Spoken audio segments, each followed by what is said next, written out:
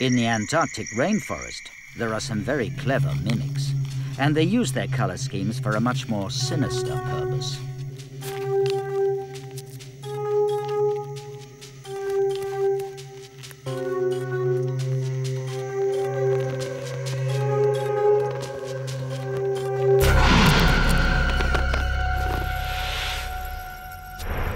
Four of them, head-to-head on the trunk with their wings at just the right angle, transform into a flower.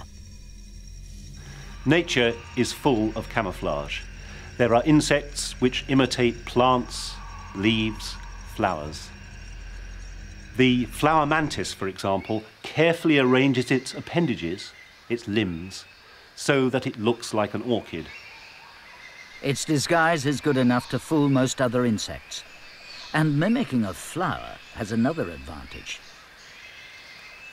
Your prey comes looking for you.